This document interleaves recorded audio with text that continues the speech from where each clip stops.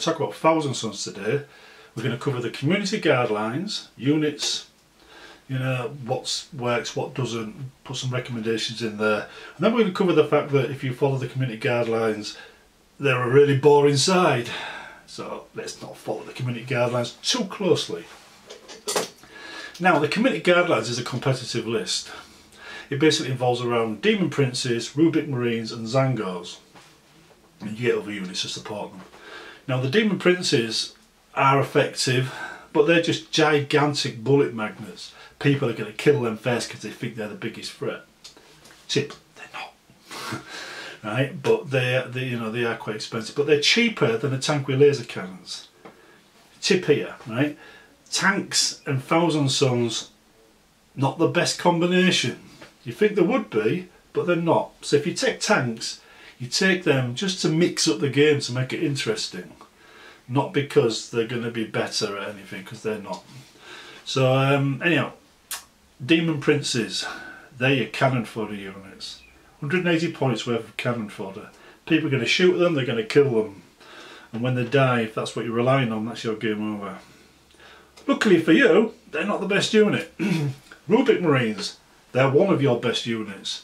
They're basically a walking, talking 5-wound sorcerer that can fire in a 5-man squad 7 bolt gun shots at AP -2 and carries a warp flamer as a backup. Oh yeah, and he casts spells, well, powers, psychic powers, and he does it for 103 points. That is one of your best units. They can take out tanks. All you've got to do is hit and get a 5+, and they've got a -2 save to make. It's worked, I've done it. You can cause wounds on pretty much anything with Rubik Marines. And Spaceman players hate you because they start to feel what it's like to be an Imperial Guard unit with a 5+ save. The Bolter Discipline rule applies to Rubik Marines too, so you stand them still, you gain from that.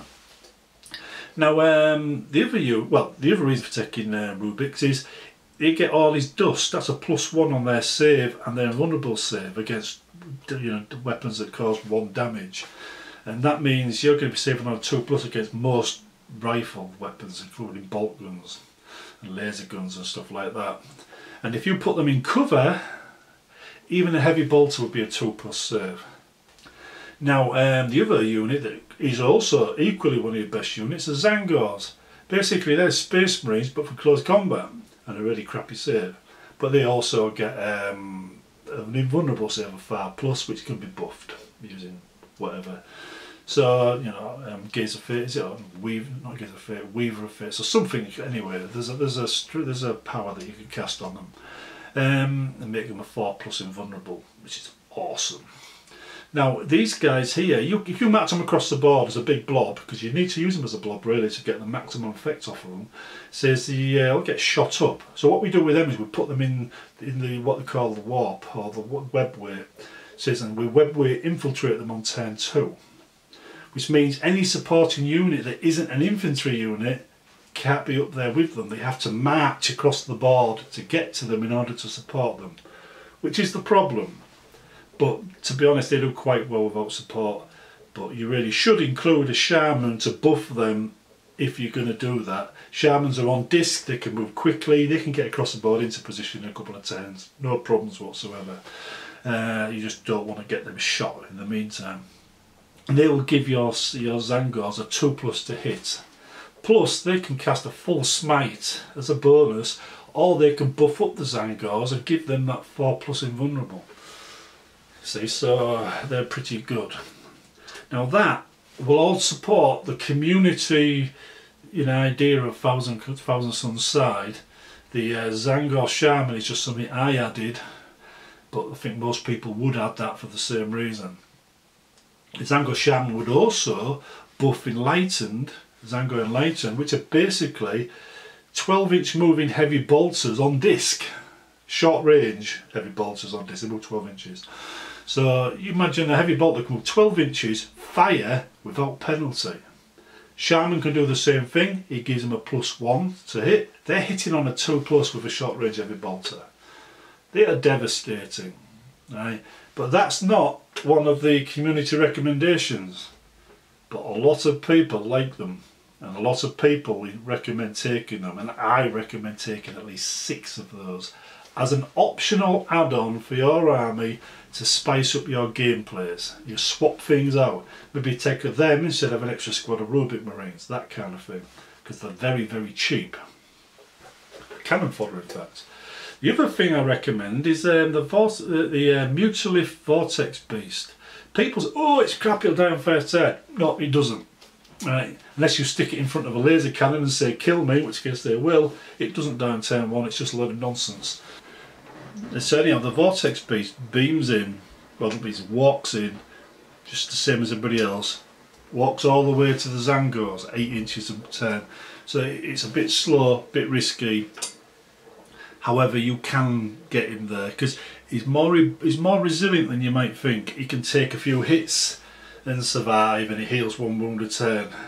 Plus, if he gets within 9 inches, he can do one of his powers, Warp Flare I think it's called.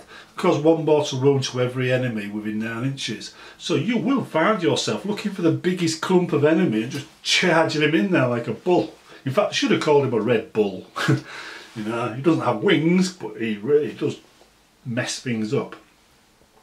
Also, you've got a situation where you've got to choose between one of his 2 attacks. One of them you'll get 4 attacks, but it's an AP2 weapon, you get a bit of bonuses here and there.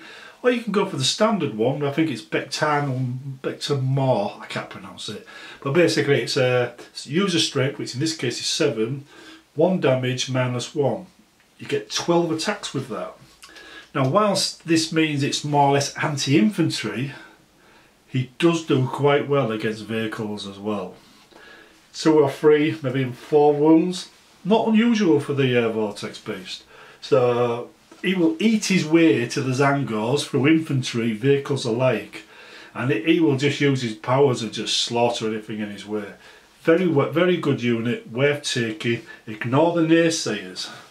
Again, right, if you wanted to mix up your Thousand Sons army, taking a Vortex Beast, a Zangor mob and a Shaman, and just making that one particular strategy in your whole army and use the tactics together to buff the Zangors, you would see a different style of gameplay than if you just took Zangors and Rubik Marines and Demon Princes. It would change your game quite considerably. As would removing the Zangors and then putting the Zangor Enlightened in there instead. Same thing, mix it up. Now let's talk about non-community guideline units. Things you can add to the basic force the community recommends and use to mix up your game a little bit. We'll start with Zangor Enlightened and their differences. First of all, you get 2 weapon options. The weapon options everybody takes, it's the same one, it's the bow. If I can find it here. Fatecaster bow. This thing here is an assault 2 weapon, so you get 2 shots with it. But you get 3 in a squad usually, so that's 6 shots. And it's a -1 damage weapon, so this is why I call it a short range heavy bolter, because it basically is a short range heavy bolter, but it's not a heavy weapon, so you can move and fire without issue. And this gives it a bonus. Now these hit on a 3+ usually, but with the Zangor Shamans nearby, all Zangor get a +1 to hit. So if you're going to run Zangors and Zangor Enlightened, you can either keep them together with a Shaman or field 2 Shamans, 1 for each squad, in order to make both of them hit on a 2+. That's a strategy on its own right, that, just there. In fact, we'll go into the Shamans a bit later, but remember, that's an extra smite each for every single Shaman you take. Next, Zangors. Zangors come with either auto pistols and blades by default, or the Zangor blades. Nearly everybody goes for the Zangor blades, and I think that's one of the reasons why the plastic sprue that used to give you the pistols for the Zangors isn't in the box anymore, because people didn't use it. So anyhow, Zangors are purely melee, so the only reason why you take them is melee. You get them in there, they're they're like the Thousand Sons version of Corn Berserkers. Only, to be honest, I would take them rather than the Berserkers every time. I just like them. You also had a bit of colour to your army, I think. So these are the two main things to focus on when you're thinking about Zangors and the way they interact. Now we're going to look at the next important issue, the issue that isn't a community guideline but everybody has their own opinion on. We're going to talk about demon princes, all the sorcerers and the shamans together. Now, when I said at the beginning that tanks are a good combination with a Thousand Sons, it's because Thousand Sons do have a far better way of dealing with things, although it's more like a flea bite than a hammer. It's a mortal wound, a smite mortal wound or a power mortal wound. Powers, not smite has to be against the closest target, but there are some powers, let's see if I can find one in here, where you can target any unit you like and try and get a mortal wound on it. And that includes characters. I think Doombolt is one such power, I can't remember. Doombolt, yeah, warp charge 9. Select an enemy unit that's within 18 inches and visible to the Psyker. That unit suffers D3 mortal wounds, but that's a warp charge value of 9. That's probably a one for Araman, that. But there are others. There are various other powers here. Now, remember when you're picking out Psykers that Thousand Sons Psykers, generally, you know, the exalted sorcerers and the shamans generally only have discipline of change and the discipline of dark hereticus. Dark heretic. The other one. I can say that normally, but for some reason I can't say it now. But they only get to choose from those two. If you want to use the discipline of Zeech, you need a demon prince.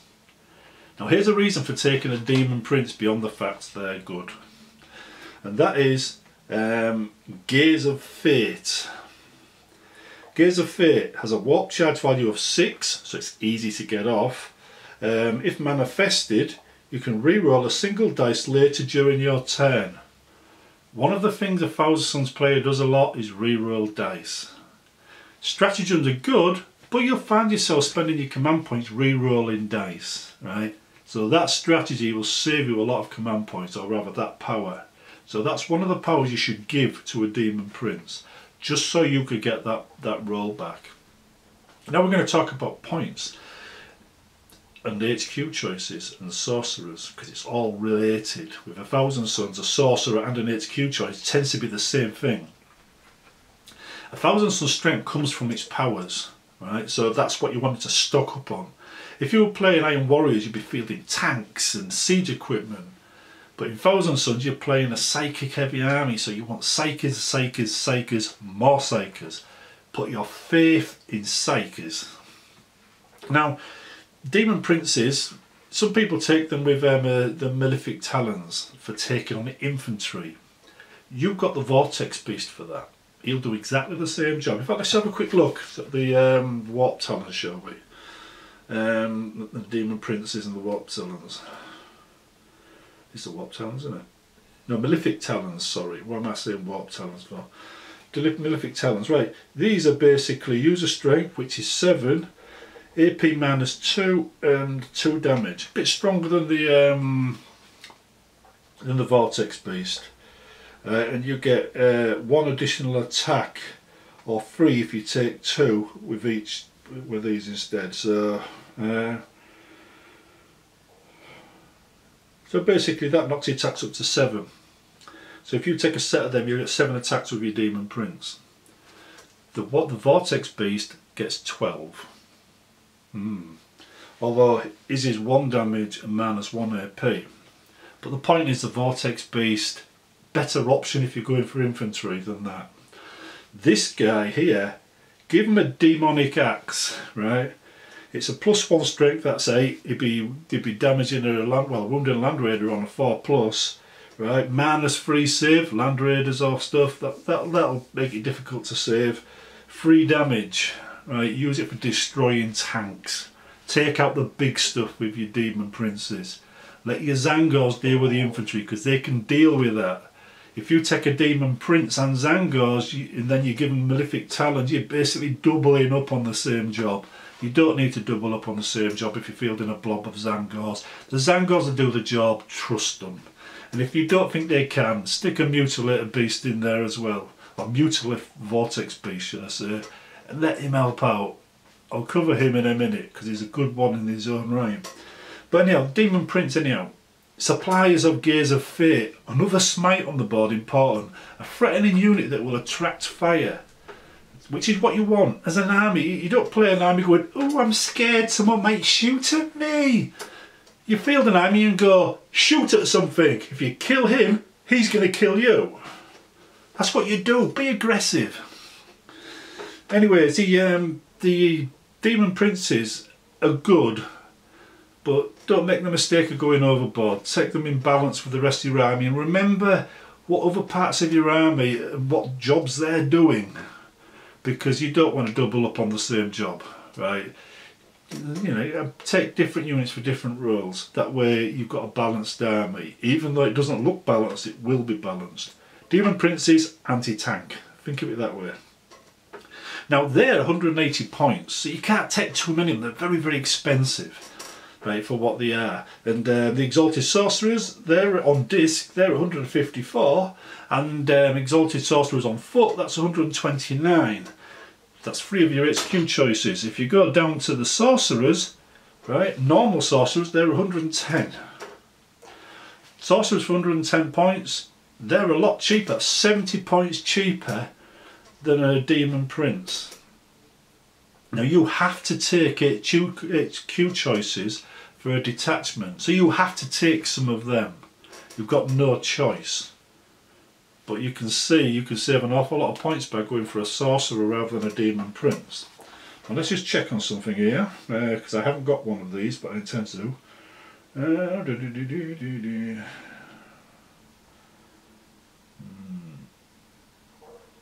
No, it's been named characters. Yeah, Araman on disc 166 points versus Araman on foot 131 points. Araman's a good unit to take regardless, right? He gets a +1 to cast his psychic power, so you could pick the stronger powers because you know he has a better chance of getting them off, right? So that's the reason for taking Araman. He gets free powers, denies free times, and he can cast some of the stronger powers. But like I said, he only gets to choose from 2 disciplines. This is like all the rest of them, whereas Demon Princes, they can pick from 3 disciplines, which if you like the Zeech powers, you need to take a Demon Prince. Yeah, 2 powers, just checking. Not 2 powers, 2 disciplines. Now, going back to the points, with the Thousand Suns being a smite heavy game, you want to take Psychers, that's a definite plus. And because detachments need HQ choices to head each detachment, it's going to eat into your points quite badly. But you could take an awful lot of cheap infantry in the form of Zangors, get the command point count up, and then ruin it all by taking 3 or 2 Demon Princes for 360 points. But for 220 points, you could take the Sorcerers. You see, the Sorcerers with their 4 swords would give you your minimum requirement for the HQ choices and deliver another 2 smites on the board for you, which is what you want. The Rubik Marines all come with a baby smite. Every single squad in with another baby smite. That counts toward your total. And if you're going to build an army, focus on building up your collection of HQ choices. Because if you need to save points, swapping out a Demon Prince for a Sorcerer is a good way of saving 70 points. And swapping out an Exalted Sorcerer for a Sorcerer, an Exalted Sorcerer on foot, again will save you a lot of points, right? These kind of flexibility allows you to, you know, take units you might not want to take. You see, so it's important to get that collection of HQ choices available along with your army. You won't field them all at once, but when you need to squeeze in a Predator or something else, or a Mutilith Beast, you can just swap an HQ choice around and you've got the points to do it. The other thing that isn't an HQ choice but is a character and also delivers smite is the Zangor Shaman. Now Zangor Shaman, if I just get the points up, I moved it all the way down, didn't I? The Zangor Shaman is a lot cheaper. It's the cheapest way of delivering smite of any kind. This is, here he goes, 87 points.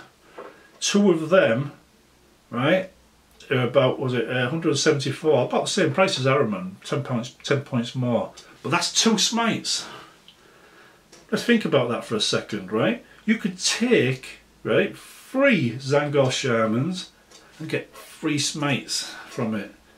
So it's for a lot cheaper than taking a sorcerer, exalted sorcerer, or a demon prince, or 3 of each. See, so if you want to get smites, the cheapest way of doing it, 3 Zangor Shamans. That'll buff your thing up, and it's fast as well. Anything on disc or with wings is going to be like a rapidly moving assassin. Someone says I've got a Vindicator assassin, you say I've got a Mortal Wound machine on disc. Do I look impressed? So anyhow, Shamans, very good. Remember, they buff the Zangors as well as being a source of smite, and that's the key. Now, whilst I love Chaos Terminators, because the way you can equip them makes them deadly, you can beam them in, lay waste to the enemy's back line for 2 turns before they start suffering. I'm not so keen on the Scarabs. The Scarabs, whilst if you think about it as a Scarab is a kind of a sorcerer with so many lives, just like the Rubiks, the price, you see, the Rubiks are a cheap +2 save against most weapons. You don't really get the same benefit from a 2+ save Scarab Terminator. So the jury's still out on that. Magnus, some people like Magnus. I don't like the model, so I haven't got the model. But he gives all kinds of bonuses. As a rule, as a set of rules, Magnus is alright. Price wise, that is a bit of a liability, and some people see him die on turn 1 a lot. Other people say if you protect him, but then if you're going to protect him, your whole army's there to save Magnus and to make him safe. You could just leave him at home, he'd be nice and safe there. You take something that is less likely to die quickly. So I got mixed feelings about Magnus. I went for the Fate Weaver instead. Basically he's just a bigger demon prince that can be shot at because he's got more than 10 wounds. But he's one of the best psychers in the game, and for a Thousand Sons army, that's a good choice. But he'd have to be fielded as demon allies. But if I fielded him, he could take Gaze of Fates instead of the demon princes, because he's a Zeech demon. Anyway, it says, moving on. The Mutalith Vortex Beast. The community is completely divided on this one. And I can tell you now for a fact, they're all wrong. Well, the ones that disagree with me are wrong. I'm right, they're wrong. Now seriously though, right, the community is divided on it. But a lot of these competitive types do this not optimal, will die on turn 1 routine. What is optimal, right? I mean, is a knight optimal for taking an objective that's stuck on the first floor of a building? Is he? Seriously? 24% or 25% of all armies are knight armies. They're supposed to be optimal. How good are they going to be in that situation? They can't get in the building, so they can't claim the objective, so they're useless, are they? So they're not optimal. Get my point? Vortex Beasts. Vortex Beasts are basically like Mauler Fiends, except for they've got powers that can buff units around them. So there's especially Zeech units. The key word literally is Zeech. I'll read you a couple out just so you get an idea. Right, so these are basically anti-infantry Mauler Fiends with psychic powers, which go off in the shooting phase. So they're not psychic powers as such, but they are psychic powers. Now here, look, you've got the Chaos Infusion, applies to Zeech armies. Temporal Flux applies to Zeech armies. The Ethereal Touch applies to Zeech. It's a Zeech keyword, right? Which means this will work on demons as well. If you take demon allies, that will work because they've got the Zeech keyword as well, right? So this will work on Thousand Sons, Zangors.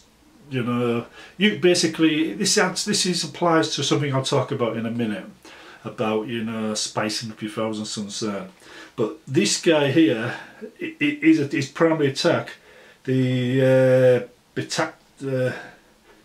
Botanical Maw, I think that's how you pronounce it. That's the one where you get 12 attacks per per combat phase with that. And I think there's a stratagem as well for this guy, but it's a user strength -1 1 damage attack. The other one is enormous claws, which is a user strength AP -2 damage, but I don't use that one. I use the 12. I found with the 12 attacks I usually get 3 or 4 wounds on a vehicle, which is his weak side. Right, he's weaker against vehicles, but I usually get 3 or 4 wounds on a vehicle. And I usually get quite a lot of kills against infantry. This guy here, he's got to walk, remember, to meet the Zangors. But he's not going to be useless during that walk. He's going to lay a swathe of blood on the way to his destination. And he's also 125 points. If they kill him, you haven't lost an awful lot. He does more damage than a Hellbrute, and people love Hellbrutes. By the way, I haven't mentioned Hellbrutes in this because whilst they are good, Dreadnoughts are always good, because if you want to go on the attack, Dreadnoughts are brilliant. You want someone attacking you, Dreadnoughts are brilliant. Anything in between, you want a flexibility, Dreadnoughts are brilliant. Hellbrutes are Dreadnoughts. They're just good in all situations. But for a psychic heavy army, if you want to go for something different, you can leave the Hellbrutes at home. But as a general rule, regardless of what army you're taking, I would always take 3 Dreadnoughts. 3 of the more flexible Dreadnoughts, not the big expensive ones like the Primaris ones get, although they are nice. But 3 Hellbrutes all games if I had the choice. In my Renegade army, I run Hellbrutes all the time, but I want it to be different from my Thousand Sons army, if you understand. But anyhow, the Mauler feat, the Mutilith Vortex Beast, he can walk forward, assault things, and if he gets within 9 inches of an enemy, and this is why you'll charge him into the middle of as many enemies as you can, you can on a 2+ from his vortex power, you could cause 1 mortal wound to every single enemy within 9 inches. So if you get him into the middle of the enemy lines, that's a 3 mortal wound on everything. That's good. You know, that's as 1 baby smite for every unit within range, pretty much, just on a 2+ roll. So he's worth taking, and the fact that he buffs up other units, like he can reduce the leadership of the enemies, he could increase the strength of friends and increase the AP value by 1 of friendly units. So the Zangor Blades go from AP -1 to AP -2. Lethal, dangerous. You're attacking somebody with a good save, give them Zangors that power and just watch them be decimated. Very good unit, very cheap unit. Well worth taking, never leave it at home. Now, let's talk about Zangor Shamans. Zangor Shamans, 2 Zangor Shamans are cheaper than 1 Demon Prince. So if you wanted to replace 2 Demon Princes with 2 Zangor Shamans, you're pretty much going to have almost the points needed to take a Predator for free. It's like going down to the supermarket and saying, buy 1 Zangor Shaman, get another 1 for free, and there's a demon, is a Predator, you know, thrown in as a bonus. So if you wanted to get this, if you were getting units for smites, you could go the Zangor Shaman route and still take a tank. Not that I'm recommending a tank, but you've got that option. Whereas the people say Demon Princes are the way to go. You don't get a free Predator with a Demon Prince, but you could with 2 Shamans if you replace the Demon Princes with Shamans. So think about it, right? This is the flexibility that you don't see in the community recommendations. You can still get the Demon Prince, you know, smites off with the Shamans, but you wouldn't get the other benefits, obviously. But you could get a Predator, you could get anything for 200 points. You could get another 2, well, you couldn't take another 2 Shamans because you're only allowed 3. But you could take, say, a Sorcerer, that'd be 3 smites. There's a number of things you could do anyway, you know, 2 Sorcerers. So you could get 4 smites for the price of 2, just by going down the list, you know, getting cheaper psychers. Now, regarding how the armies work, you're meat and 2 veg in any Thousand Sons armies, your Rubik Marines and your Zangors. But your Zangors can be swapped out for other things. I don't think your Rubik Marines ever should be. Your Rubik Marines should always be your main primary unit on the board, and they're the most survivable. You can put them in harm's way and they will take an awful lot of hits. they'll take the kind of hits that would make a tactical marine blush. You know, they're just, you'd wipe out a tactical marine squad in no time. Assault marines would die trying to take these guys out, and they'd be just like 2+, 2+, 2+. You know, is that the best you could do? You know, 2+ save, 2+ save. And then your aspiring sorcerer would turn around and go, right, my turn, dead, dead, dead, dead. Trouble is, they're a bit vulnerable to characters like chaplains, anything with a close combat weapon that's a higher strength than 4, with an AP fairly high, and damage more than 1. They can chew through Rubik Marines just like butter, right? So you want to keep the characters away from them. If you see a character coming and you see a bunch of assault marines, shoot the character, leave the assault marines. So, you know, but they're your back line usually. You can drop them on objectives to defend objectives, they're good at that. But they're not your rapidly moving forces, they're your back line. The Zangors, you beam them in, they're part of your main assault force. You spread them across the front line. So when they do attack, they attack everybody in the back rank, tie up the whole back line all at the same time. If you've got the Shaman nearby, they'll be hitting on a 2+. If you've got the Mutilator Beast or Mutilith Beast or Vortex Beast nearby, you'd have a choice of things. You could just go with a mortal wound on all local enemies or nearby enemies, or you could give them an AP -2 weapon, or even increase their strength to 5. So there's all kinds of options you've got there. It says, and then you've got spawn. Again, community guidelines say, these crap. No. What they are is very hard to kill off. They've got a lot of wounds. Well, they've got a decent amount of wounds, so they don't die after one shot. They're quite quick. All they do is get into combat.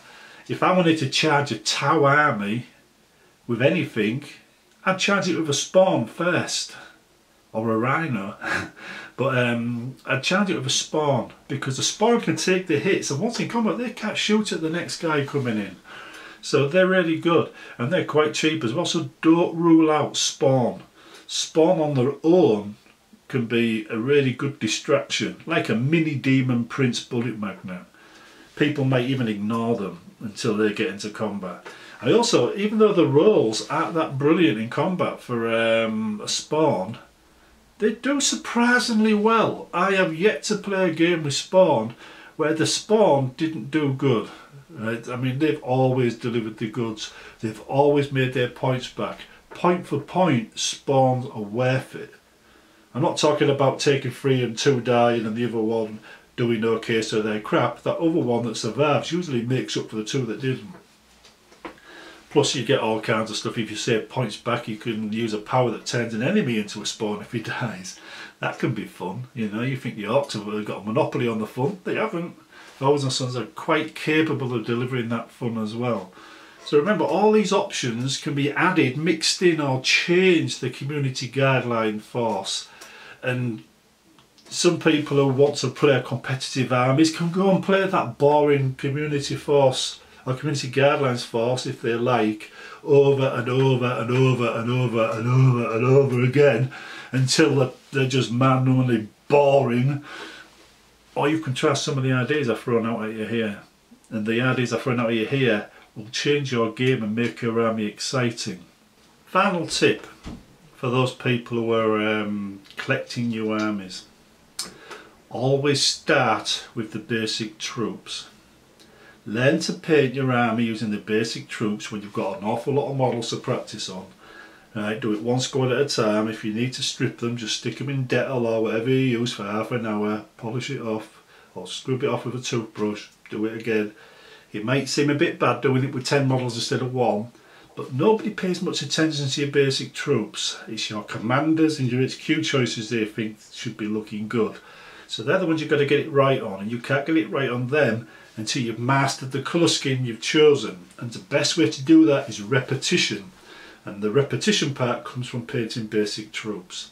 Plus you need more basic troops than anything else, and a lot of people start an army going, I'll get Magnus or I'll get a big knight, because it's a cheap way of just getting up to 2,000 points.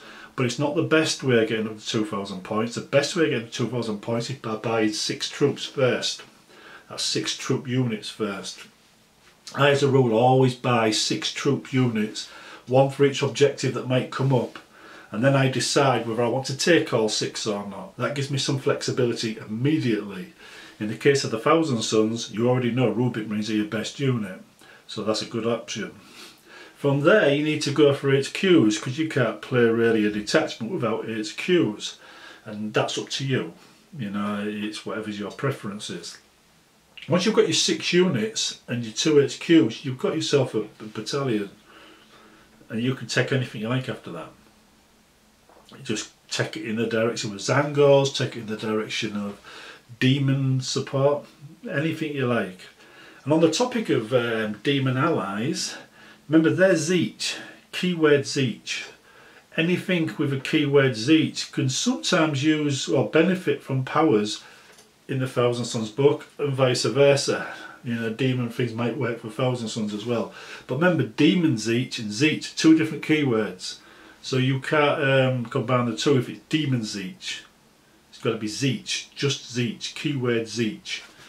So there's benefits there. But if you were to sort of leave your Zangors at home when you're playing, you could use your demon allies, your Zeech demon allies, as a way of replacing the Zangors, taking flamers and, you know, horrors and stuff like that instead. Or screechers, I think they're called as well. They're quite good actually. So you've got options. You can really mix it up a bit by taking demon allies. But it's the Rubik Marines I found are your core unit, the important thing to get right. So go for 3 at first, or 6 if you can, paint them up, a couple of HQs, and then just build it up over time. Don't think I'm going to do 6 of these and that's my army. Keep buying the little bits here and there for your army. The more you get, the more flexibility you've got, and the better your army's going to be, and the more interesting it's going to be. You're going to be able to mix things up, and even if you play the same person over and over again from week to week, he's never going to know exactly which way your army's going to play if you only take demon princes occasionally. He'll never be able to plan for it. Anyway, hope you've enjoyed the video. Leave comments below, and remember, everything's an opinion. Your opinion's as valid as mine. If you've got one, leave it.